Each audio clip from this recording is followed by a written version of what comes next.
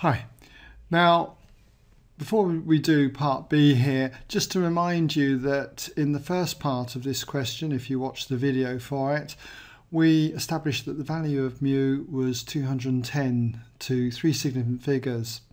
So in this question, we've now got to go on and find the percentage of tins that contain more than 225 grams of beans for 3 marks.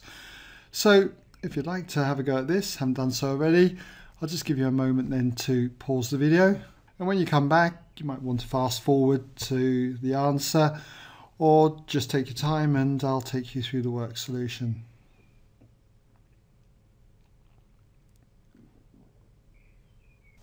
Okay, welcome back then if you had a go.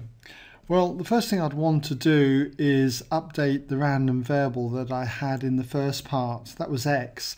We said let x be the random variable, just put RV for short, and that was the weight that we had for the beans in grams. So weight in grams. And we now know that x is distributed normally with a mean of 210 and the variance was 7.8 squared. In other words, the standard deviation squared. So next, let's draw up our normal distributions. Remember I told you to try and draw your two distributions one above the other. One for the random variable x and the other is the standardized normal distribution. So we can update this one here with the new mean, which is 210. And we've now got to find the percentage of tins that contain more than 225 grams of beans.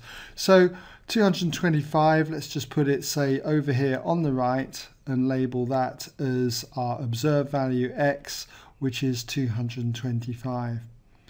And that percentage, well, first of all, we're going to work out this probability of being more than 225 grams.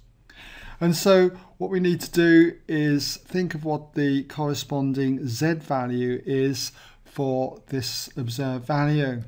And I'm going to call it Z1. Remember again that to get any z value from any observed value, we get it from this formula, z equals x minus mu over sigma. So we need to work out Z1 here, and Z1 will equal the observed value then of 225, minus the mean, 210, and divide it by the standard deviation, which is 7.8. And if you work this out, you end up with 1.923 and so on. Remember, this is telling us how many standard deviations this value 225 is above the mean.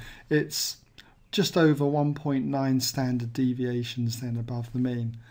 And this probability is given by this area here, which is the same as working out this area here.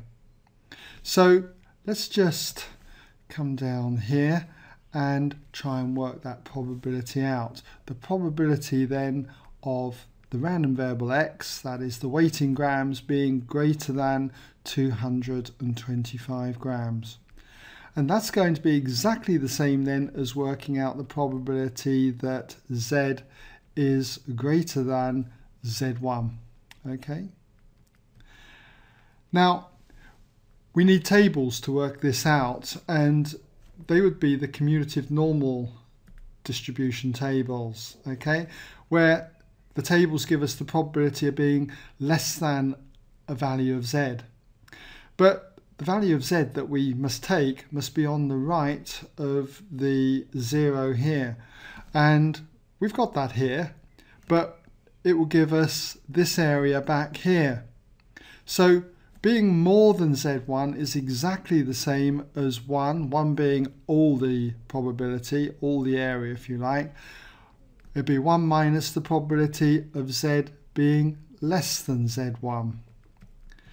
And from these tables here, my value for Z was 1.923. And the value that is closest to that is going to have to be this one here, just when Z is 1.92. So I'm going to use this value here, and it's telling me that the probability of being less than 1.92 standard deviations above the mean is 0.9726. So this is going to be equal to 1 minus 0.9726. And that comes to 0.0274. But remember, we had to give this as a percentage, find the percentage of tins, okay, that contain more than 225 grams. So as a percentage, this is equal to 2.7% to, say, 2 significant figures, to SF. Okay, so hope that's been able to give you some idea how to tackle that if it caused you any problem.